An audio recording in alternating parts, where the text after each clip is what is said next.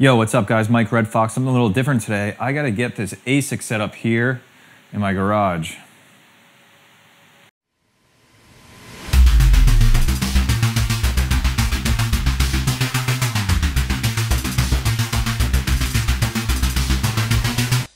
So let me walk through the plan here. So I have this Avalon miner 1066, 55 terahash. Again, thanks to Chris over at miningsyndicate.com. Check him out in the description below. And I'm over in my garage, attached garage in my house, and I'm gonna put this out here.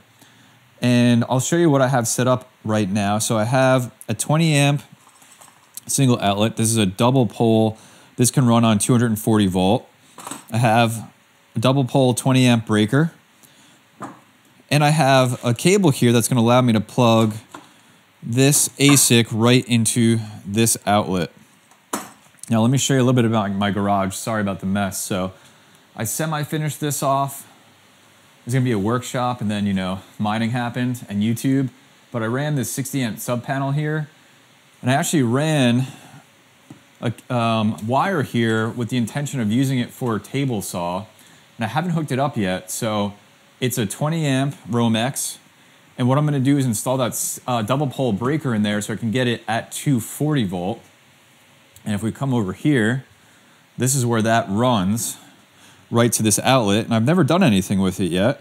So I'm gonna get that outlet installed here.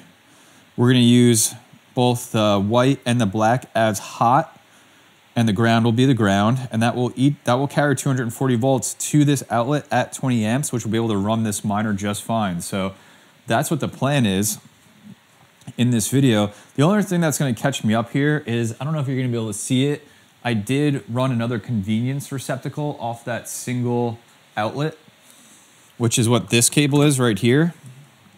So this is meant to run to another outlet because the thought was originally I was gonna have a table saw and then I was probably gonna have another power tool down there that would run off a 20 amp circuit at 240 volt. I wouldn't use them at the same time, of course. And then I would just have that convenience of having one machine, one place, one machine, another place. But yeah, that still may happen, but times have changed and now I'm setting up Bitcoin miners in my garage. So I think I'm gonna leave this abandoned for now, but I wanna do that safely and not just shove it back in that outlet. So I'm gonna figure that out as we go. But the first thing I'm gonna do is get the panel set up here. I'm gonna have to kill power on this sub panel, which is also currently running some of the rigs that I have out here. So I'm gonna kill power on that, get some temporary lighting set up, and start getting this all wired up. All right, a little bit of a change of plans here. I'm actually gonna work on this outlet first, and then I'll cut power and have to work in the panel. This is not touching anything on the other side, and this outlet is on a completely different circuit. So what I'm gonna do, so this is meant to go to that other receptacle. I'm just gonna abandon this for now, figure out what to do with that. I wanna keep it safe, I don't wanna tuck it back there, but I'll figure that out as we go. So right now we're worried about getting this installed, and I'm gonna get some of these wires cut to length.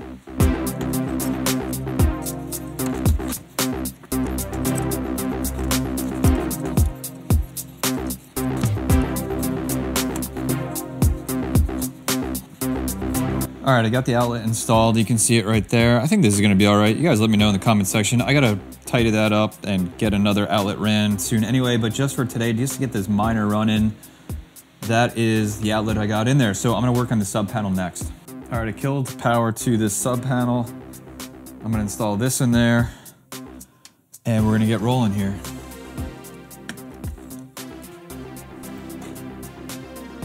One thing I like to do to make sure I'm not gonna die is just test for any live circuits, and this would beep really rapidly, so I know that I killed the right breaker in the basement there. So let's get this installed.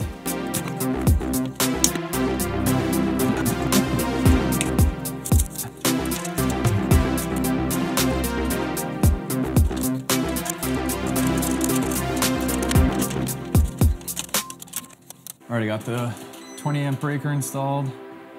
You can see it right there.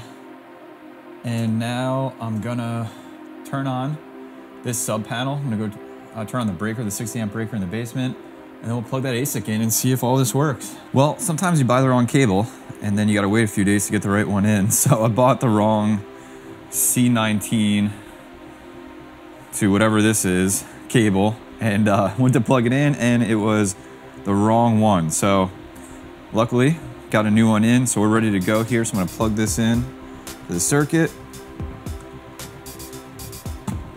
There we go. I got Ethernet hooked up to the ASIC. We're gonna flip this switch, make sure this thing works. Let's go. 3, 2, 1. There it goes. Oh, okay.